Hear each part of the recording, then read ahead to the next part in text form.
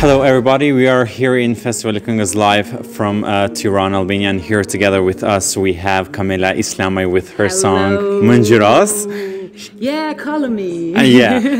My first word, you look stunning. Oh, thank you like very the much. best dress. Yeah, we wanted to play with the colors since the lyrics of the song, it means color me. So here I am. Definitely are colorful, definitely colorful. So, my first question, how you came up with participating in Festivali Këngës again after years?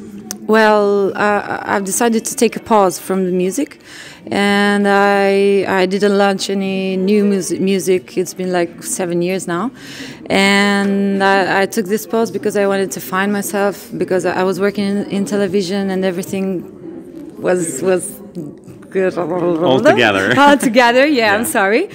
And I decided to take a pause, and now I'm ready. That's why I started with Festivali Këngës, and then I'm gonna go way more. I'm going to continue with my album and songs and videos. And great, everything. We are definitely ready to hear your new songs. Thank you. I'm so excited. We love Ngjyros, and it's a song that you can hear it in United Kingdom, in United States. It's a song of like James Bondish and Adele song. You know, it's a really good song, because I know Kamela from my past experiences in The Voice. She is great. She is a great artist. I would like to ask you about the inspiration of the song. You know, how you came up with this song. Well, I was working on my album, and I met this friend of mine that is called Megiasani.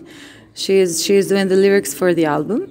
And she sent me this blog of hers where she posted everything like a little diary, and I saw Ngjyros in there, and I started singing over the song. Wow. So I called Maggie. I said, "This is mine." So it was so natural, you know, the lyrics. Yes, how you? Yes. Can we say like the lyrics found you? We can say that, yeah, for sure. Definitely. The lyrics found me. So the luck is with you tonight, I hope, and I definitely think that you will make it through. Thank you. And I would like to ask you, what if Kamela Islamaj wins Festivali Këngës and represents Albania in Eurovision Song Contest in Rotterdam? First of all, let me tell you, I'm going to be very excited. Yeah, we will be too. We will be too. Yeah, definitely.